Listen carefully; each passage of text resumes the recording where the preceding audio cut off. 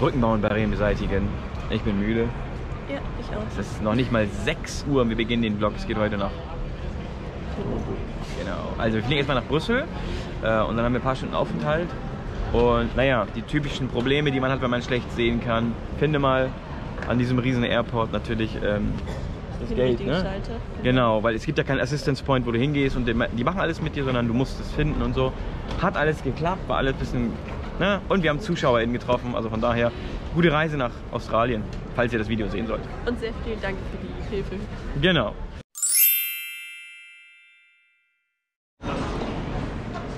Wir sind jetzt hier in dem Assistenzfahrzeug oder diese Golfkarts oder so und damit fahren wir jetzt gleich zum Gate. Dann sollten wir gleich da sein. Also so ein Ding muss ich auch mal fahren. Blind Driver. Kommt auch irgendwann. Wir sind jetzt im Flugzeug. Es geht erstmal nach Brüssel, eine Stunde fliegen und dann schauen wir mal, ne? Also. Wir haben jetzt den Flug hinter uns, den ersten. Wir sind jetzt in Brüssel. Geht's dir gut? Ja. Ja? Endlich war. Und ja, wir werden jetzt mit diesem Supertransporter gefahren zum Airport und dann in 4 Stunden geht es dann weiter nach Togo. Also das wird noch eine lange Reise und dann fliegen wir nämlich 8 Stunden mit Zwischenlandung und so, ne? Ah, das wird lustig. Wir sind jetzt hier im Brüsseler Airport. Schaut mal kurz vorne. Wir müssen jetzt hier ein bisschen warten, so einige Stunden, oder? Ja. Und haben hinter uns so ein cooles, ja, wie nennt man das Ding? Rollband, ne? Genau, wir haben was Leckeres gegessen. Wir haben jetzt noch 1,5 Stunden, glaube ich, ungefähr. Und dann fliegen wir sehr viel. Wir fliegen kurz nach Ghana. Im Flugzeug angekommen. Das ist ein riesen Flugzeug. Ich zeige euch das mal kurz. Also 2 Reihen da, 3 da, 2 da. Und wir sitzen in der Mitte. Genau, also 4er-Reihen in der Mitte. Genau. Und Onboarding System, das müssen wir nachher mal abchecken. Noch funktioniert nichts. Aber da steht Welcome on Board.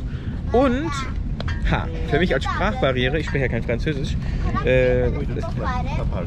Tabii. Teşekkürler. Sağ ol. Oh, bitteschön. Okay. Sağ ol.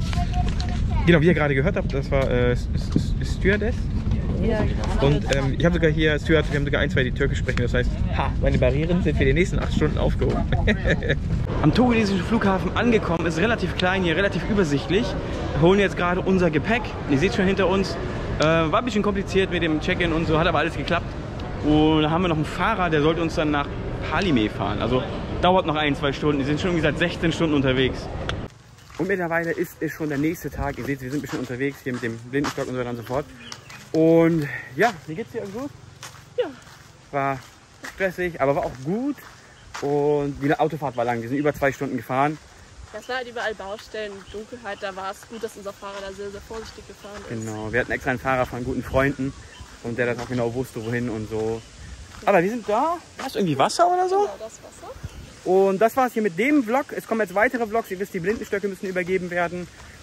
Genau, und dementsprechend bedanken wir uns fürs Zuschauen. Macht das, warte mal.